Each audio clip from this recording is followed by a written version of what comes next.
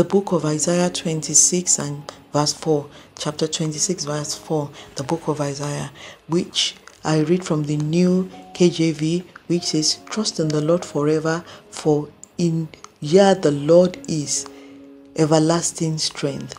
Hallelujah. It says to put your trust in God alone, to give all your trust to Yahweh, the King of glory, to ensure that you are sticking with Him for everlasting strength. So trust in Him. Don't doubt. Don't look to the right or to the left. Be rest assured in Jesus. Be rest assured in His word. Hold the word of God dearly. Run with it. Don't be moved by anything. Trust Him absolutely. That's what the word is enjoining us today.